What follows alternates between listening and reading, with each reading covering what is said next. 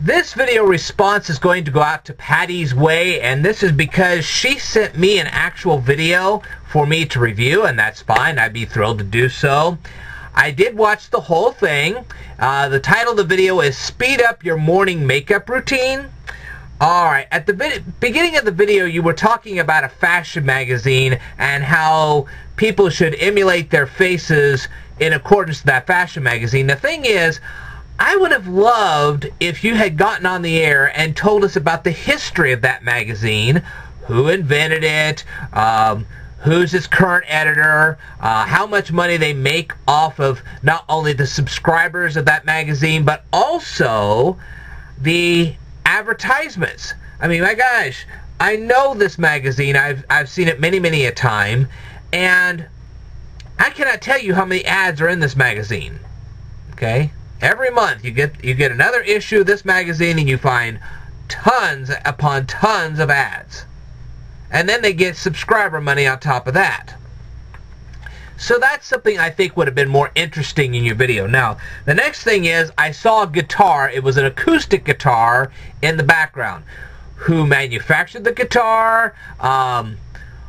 What's its design? Is it designed for rhythm and blues, or is it designed for just everyday use, or is it designed for a specific purpose? Do you actually play the guitar? Okay, and if so, let's hear some of your music. Love to hear that. The next thing is the flower in your background. Is that a real flower? Is that a plastic flower? What kind of a flower is it? We'd love to know that. And why do you have a white curtain on your wall? Is it because it leads into another room? Maybe there's some disfiguration on the wall that you don't want anybody to see. Maybe there's a painting behind the curtain. Anyway, I think a lot of people would like to know where you got your sunglasses, how much you paid for them, how good of protection they offer against ultraviolet radiation. I think a lot of people would like to know that. I saw your shirt. Have you ever been a member of the Army? How long did you serve? And more importantly, what rank did you finally finish out with if you have gotten out of the Army since then? We'd like to know that. Did you earn any medals while you were in the Army? I think everybody would like to know that. I noticed your accent as well. To be quite honest with you, I can't pinpoint where you come from just by watching this one video, but I can actually say that you are not from the Midwestern United States. I can tell that immediately.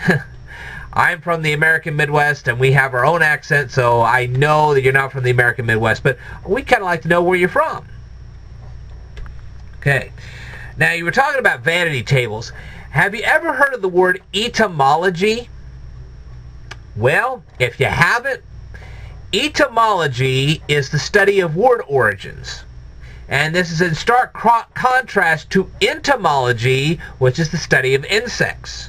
I know they sound very similar, but they're two different things. I would love for you to get on YouTube and make a video about the etymology of the word vanity. I think people would find that very interesting. Okay? Now, you were talking about brushing your lips with a toothbrush to simulate the look of lipstick. Okay, how long does that last? A couple of hours, till lunchtime, throughout the day? You never say in the video. Okay? Now, you were talking about spreading bacteria around your face. What kind of bacteria are we talking about here? Bacteria that will trigger off bad acne, MRSA, bubonic plague. You never really specify what kind of bacteria that will get spread around your face doing what you're saying you're going to do. Okay? Now then, you were talking about bristles. Okay? You were talking about these big poofy brushes. How long are the bristles on this thing? Okay?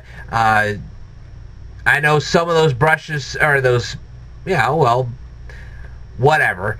They have short bristles, and the other ones have longer bristles. You never tell us the length of the bristles. I think that would be very important. All right.